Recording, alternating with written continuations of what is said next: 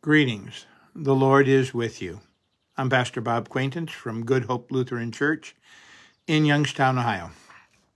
And I'm getting on late tonight. You see, it's about 7:15, and I'm just getting on. I was working on a project here at the office, and I should have just quit and got on, but I kept persevering through. And, well, in any event, I apologize for being late. We are in Romans chapter 8 tonight, and I see a number of people are clicking on already. Good evening, Shirley and Ray and others.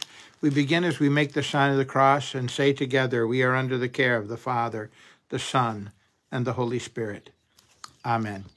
We are in the middle here in Romans of just three amazing chapters. Good evening, Fred.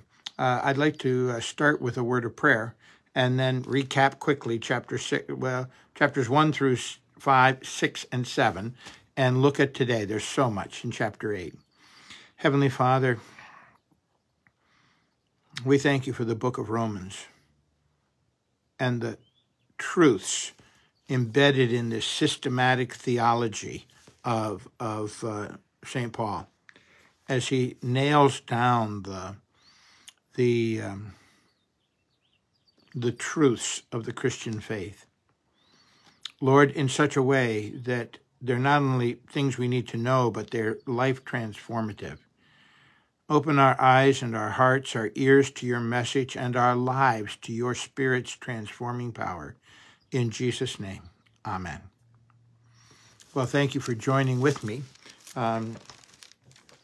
Chapter 1, Paul says in Romans, all Gentiles are sinners. And you can read the list of sins, and we're in there all over the place. Chapter 2 and into chapter 3, Paul says all Jews are sinners.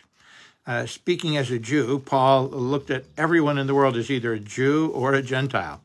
And Jews are no better off in terms of sin. They're better off in that they received the promises, the covenants, the law, the prophets, the word, the salvation, but they kept sinning.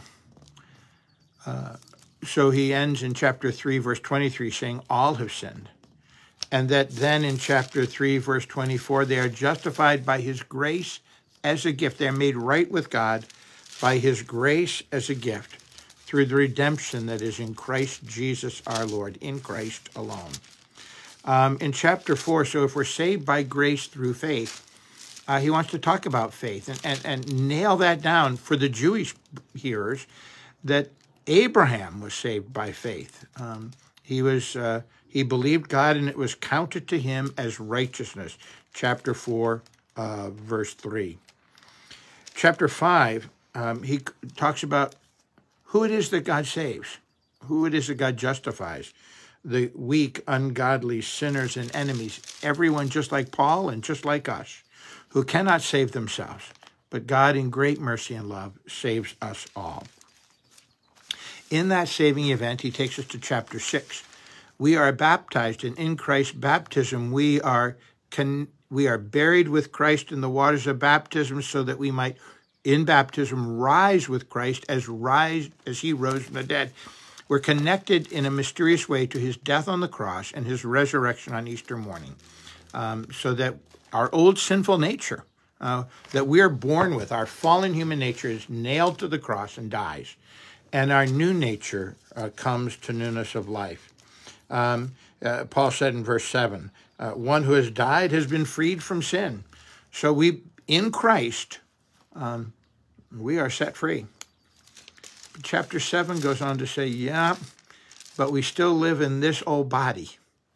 And so the flesh, not really meaning the skin and bones and muscles, but the old sinful nature in us is still here until we die. And so because of that, the good I want to do, I do not do, and the very evil I hate is what I end up doing. In baptism, chapter 6, I don't have to sin. Chapter 7, but because I'm in the flesh, we now have these two natures, as Luther said, saint and sinner at the same time. I am going to sin. And I'm going to, the good I want to do, I do not do, the very evil I hate. is what I end up doing. Paul ended up by saying in verse 24, "Wretched man that I am, who will deliver me from this body of death?" Well, he begins to give us the answer, which now in chapter 8, he's going to continue. The last verse of chapter 7. Thanks be to God. Who will deliver me, wretched man that I am? Well, thanks be to God through Jesus Christ our Lord. So then I myself serve the law of God with my mind, but with my flesh I serve the law of sin. Remember, Jesus said to the disciples at the Garden of Gethsemane, "Watch and pray with me. The spirit is willing, but the flesh is weak." Well, with his spirit, with his mind, Paul serves the law of Christ. But with his flesh, he's still stuck on serving the law of sin. So we are saved and forgiven and given the Spirit of God within us. We don't have to sin, chapter 7, but we do sin all the time. How are we to move forward in the life of sanctification? How do we, as I've said in the last couple of days, how do we, as Hebrews 10, verse 14 said, he has perfected for all time. You are already perfect. Has perfected on the cross for all time those who are being sanctified in the process of becoming perfect, becoming what God has created them to be. You are already perfect and in the process of becoming what he made you to be. That's sanctification. So how do we grow in this life of sanctification with this battle between the flesh and the spirit? Well, thanks be to God through Jesus Christ. And chapter 8, so we're into the body now. There is therefore now no condemnation for those who are in Christ Jesus. First thing to know, number one, you are forgiven. You're in this battle, and as we said at the end of yesterday, there was a wonderful passage there. I see in my members another law waging war against the law of my mind and making me captive to the law of sin. There are days you will lose battles. You may lose battles for a week at a time, a month at a time. But we know you may, for years, you may lose battles. Not everyone, but plenty. Some repetitively. But we know the end of the story. Satan loses. Sin is put to death. And we are made alive. We will see Jesus as he is, and when we see him, we will become like him. We'll become, well, perfect. What he has made us to be, has perfected those who are being sanctified. So we'll lose battles. But in this battle, can we move forward a little bit? Oh, yes. Here's how it happens. But number one, remember, always you are forgiven. For the law of the Spirit of life has set you free in Christ, not in your own flesh, but in Christ. In that I am connected to Christ, I am forgiven. The law of the Spirit of life has set you free in Christ Jesus from the law of sin and death. For God has done what the law, weakened by the flesh, could not do. The law could never make anyone perfect.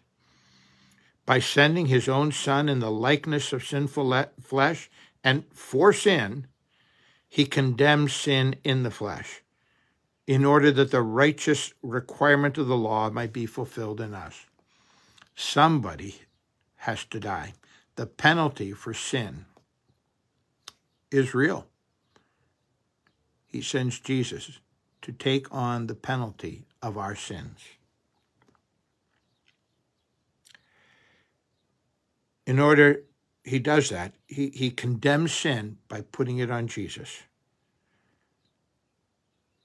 so that the righteous requirement of the law might be fulfilled in us, who walk not according to the flesh, but according to the Spirit. We're going to travel in this journey of life from what God has made us to be to becoming what he has made us to be. We will walk not according to our own ability. We have none. We are just weak, ungodly sinners and enemies of God. That's what we are. That's who we are. That's the flesh. who walk not according to the flesh, but according to the Spirit, the new life of the Spirit that is growing in you. For those who live according to the flesh, if you think you're going to just get better and need to try harder, good evening. I see that Joyce is on, and Mark, good evening to you as well. If you think you're going to get better just by trying harder, well, think again. It won't work. That's the flesh and the law. It won't do anything but lead you to sin, to weakness, to shame. Those who live according to the flesh, their own abilities, set their minds on the things of the flesh. This is what I have to do. Christians are often trapped into this thinking. They hear about, well, you just need to trust God more. Oh, this is what I need to do. I need to trust God more. And then if I'm not trusting God more, or bad things happen, I go, oh, I must be a failure not trusting God. Good grief. Are my eyes on Jesus when I talk like that? No, they're just on Bob. Bob's weakness or Bob's victory in this 5 minutes. No, Bob won't save Bob or anybody else. Only Jesus will.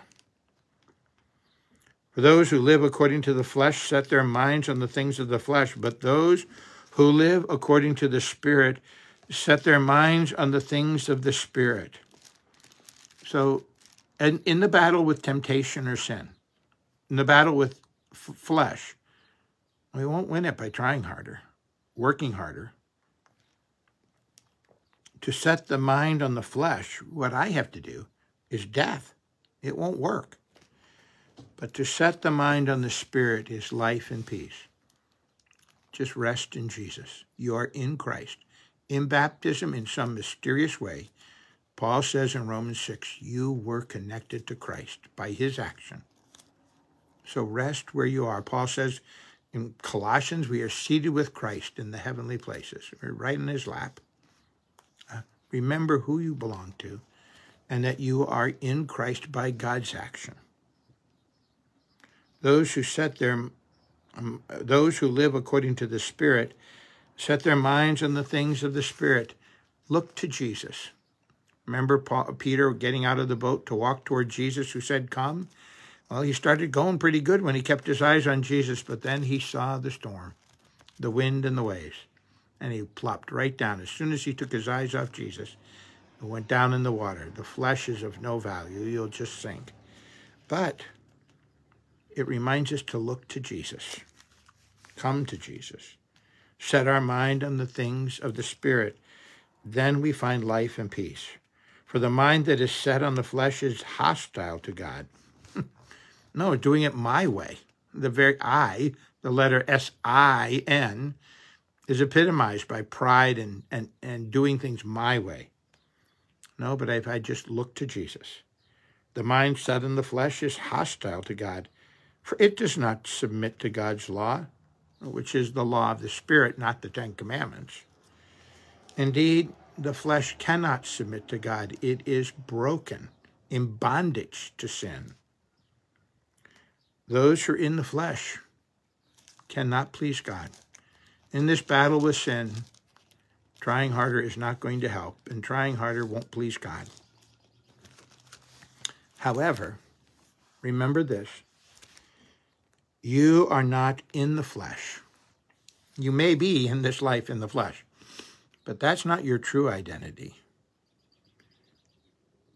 You are not in the flesh, but in the Spirit. If, in fact, the Son of God dwells in you, which he does by faith and baptism, by his grace, he comes to live in us. Anyone who does not have the Spirit of God, of Christ, does not belong to him.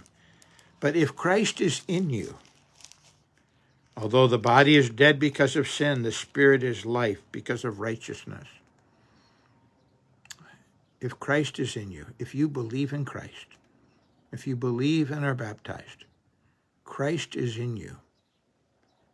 And because he is in you, there's a new reality.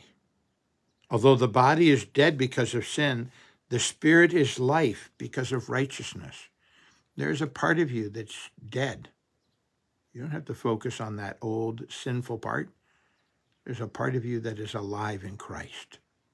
And nothing can take that away. We'll hear about that at the end of the chapter. Boy, we got a ways to go. If the Spirit of him who raised Jesus from the dead dwells in you, he who raised Christ from the dead will also give life to your mortal bodies through his Spirit who dwells in you. God raised Jesus from the dead. And the same Spirit that raised Jesus from the dead dwells in you. And he will just as much give life to your mortal body. He will do it. It's a promise. And God is pretty good about speaking and promising and always fulfilling his promises. So then, brothers, he says, we are debtors, not to the flesh. We don't owe anything to our old sinful nature. We don't have to do what it tells us to do. It's not our master anymore. We are debtors, not to the flesh, to live according to the flesh. For if you live according to the flesh, you will die. But if by the Spirit you put to death the deeds of the body, you will live. If by God's help you don't live at the whim of the flesh, leading you to do everything it calls you to do, well, then you will live. If by the Spirit you put to death the deeds of the body, you will live. For all who are led by the Spirit are sons of God. For you will not receive the spirit, you did not receive the spirit of slavery to fall back into fear, but you have received the spirit of adoption as sons, by whom we cry, Abba, Father. You are a child of God, and you yearn and long for him. That means the Spirit is in you, and he will make his promise come true. Relax. Remember, you are forgiven. And he invites you to not listen to the flesh, but to listen to him. But listen to this. The Spirit himself bears witness with our spirit that we are children of God. And if children, then we are heirs of God and fellow heirs with Christ, provided we suffer with him, in order that we may also be glorified with him. This is a battle, and there will be suffering. Paul knows that. We know the final victory will come. Paul knows that, and so do you. But he talks about the suffering and that you are not alone in this suffering. He tells us in a surprising way who joins us in suffering. For I consider that the sufferings of this present age are not worth comparing to the glory that is to be revealed for us. For the creation, the water, the air, the trees, everything, the creation waits with eager longing for the revealing of the sons of God. For the creation was subjected to futility, not willingly. The trees and the trees and the air and the water didn't do anything wrong. Adam and Eve did, but the creation fell. The creation was subjected to futility, not willingly, but because of him who subjected it, in hope that the creation itself will be set free from its bondage to corruption and obtain the freedom of the glory of God. For we know that the whole creation has been groaning together in the pains of childbirth. Every human being, every animal, every tree and bit of water or air, it has all been suffering. And sometimes as humans, we cause greater suffering. The whole creation has been longing, groaning together in pains of childbirth until now. And not only the creation, but we ourselves, who have the first fruits of the Spirit, groan inwardly. That's because people who are trapped by sin, they have a hardened heart and they don't know that eating, drinking, and being married isn't the best part of life. And they go into drugs and sex and alcohol and think that somehow they're going to have a better life. But it leads to death, spiritually and physically. We join in creation, groaning inwardly as we wait eagerly for adoption as sons. We groan until that day when we're fully brought home to heaven. waiting for the adoption as sons, the redemption of our bodies. So, for in this hope that the day is coming when the battles will be over and the war will be won, in this hope we were saved. Now, hope that is seen is not hope, for who hopes for what he sees? But if we hope for what we do not yet see, we wait for it with patience. Number one, you are forgiven. Number two, don't follow the flesh. Follow the Spirit. Point three, be patient. Isn't that a great thing? Be patient.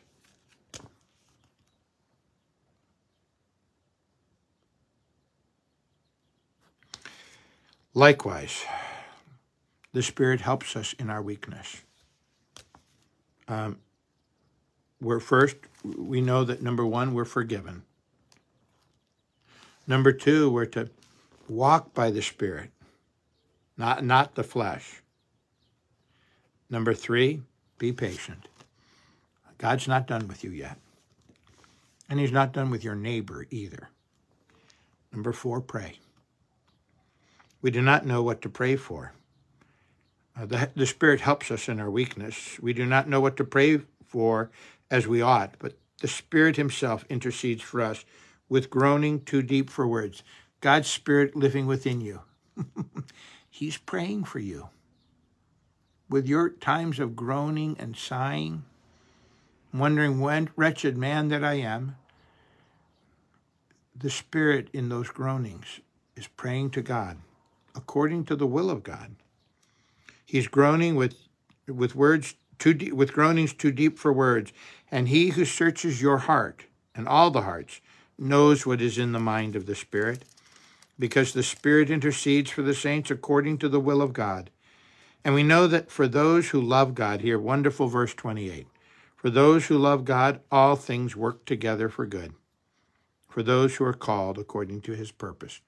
There's lots of suffering. It isn't good. But God is at work to bring us through that suffering and produce some good. It's terrible if suffering is just wasted and becomes repetitive. I think we see that about the school shootings. Can't we make some progress to harden school buildings, to lock doors?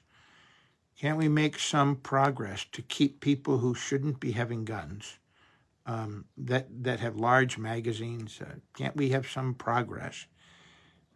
Can't the NRA, which wants to protect the rights of gun owners, can't it also lead the champion the way to make people safer? That'd be a good thing. That would make them not defending what is their right, but helping to solve a societal problem. Boy, that'd be wonderful. God, let that happen.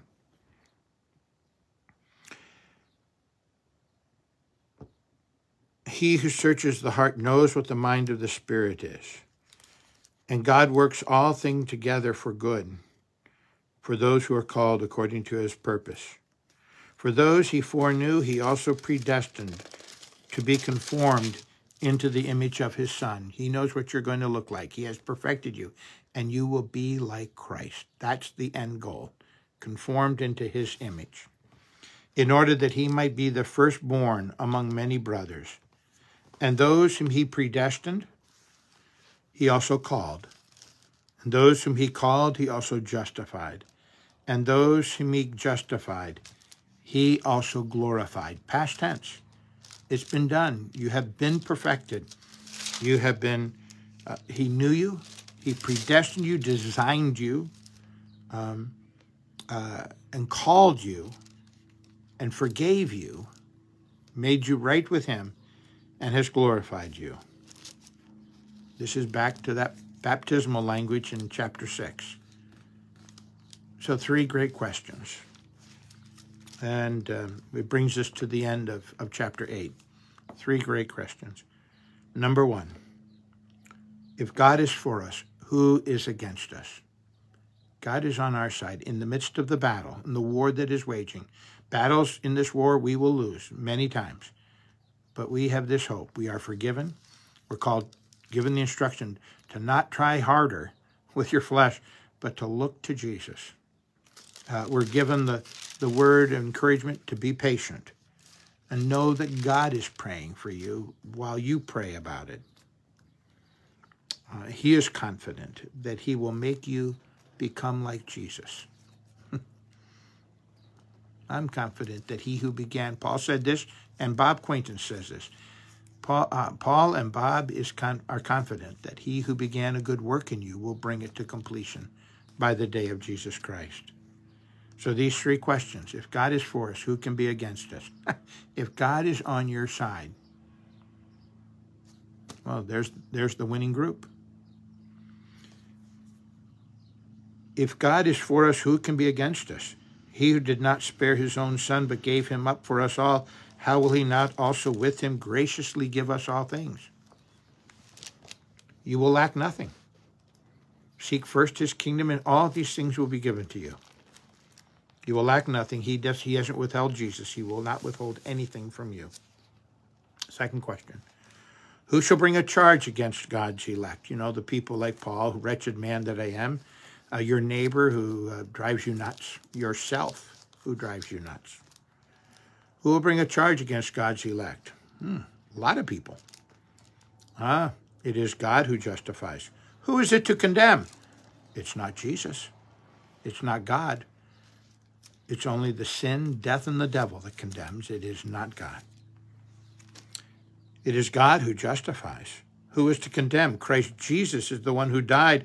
More than that, who is raised, who is at the right hand of God, who indeed is interceding for us. Along with the Spirit praying for you, now you have Jesus at the right hand of God praying for you in this war and battle that you are in. Let's join God in prayer.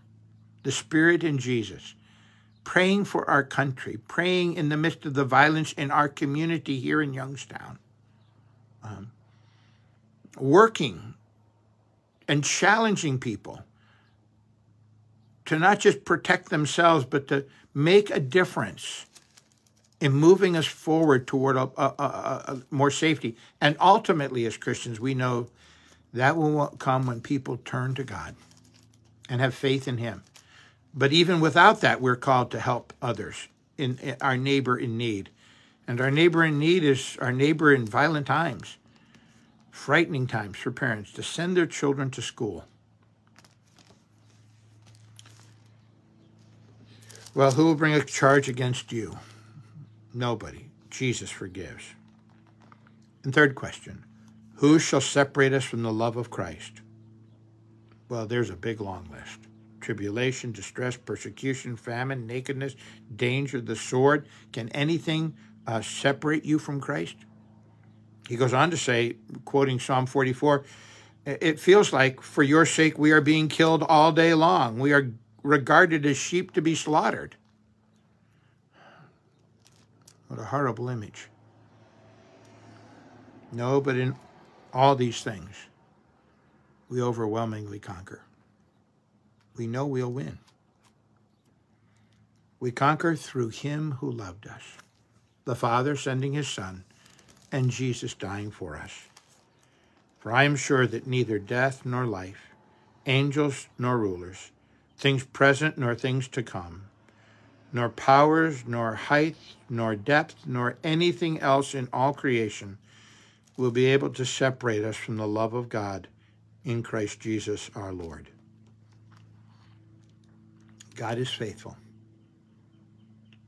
He's on your side. There's no one to condemn. You are already forgiven. And no one can snatch you out of his hand. No one can separate you from God's love. It is the for sure thing. Let's close with a word of prayer. Lord, thank you for this 3 chapters. So deeply profound. Lord, each of us are in struggles. Our country, our communities, our world is full of struggle and suffering and pain and sin. In our own lives, Lord, we battle. Lord, grant us your Spirit. Grant us a fresh awareness of your love, your commitment to us, your forgiveness, your presence in our lives, so that, Lord, we might not try harder, but turn to you for your help, your forgiveness.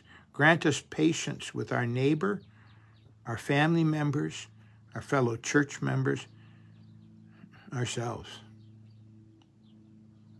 Help us to experience and share your love in our community of faith, in our families, in our neighborhoods, in this world. Lord, thank you that nothing can separate us from your love. You've made wonderful promises today, Lord. We know you are faithful. Grant to us, Lord, your Spirit in this journey. In his name we pray. Amen. Well, thank you for joining with me tonight. We go into the next section and tomorrow is what, Friday? It's a 3-chapter section, 9, 10, and 11, where we actually talk about the faithfulness of God. And if God is faithful, is he really? So we'll be looking at that question of the faithfulness of God in chapters 9, 10, and 11, so that then we finish the first section, main section of Romans, where it talks about how we're saved by grace through faith, and how he gives us the Spirit and we have a new identity. And then we're going to look at the life application part. Well, so what does this mean for our life? Chapters 12 through 16. But we're into this next section beginning tomorrow, chapter 9. It's Friday. I'm still here at the office. I don't know when I'm going to get away, but I'm not leaving until I'm done, and with what I need to do tonight. And then I'll be with you sometime tomorrow, and looking at chapter 9, and then we'll move on next week. Remember always, God loves you, and so do I. Bye-bye.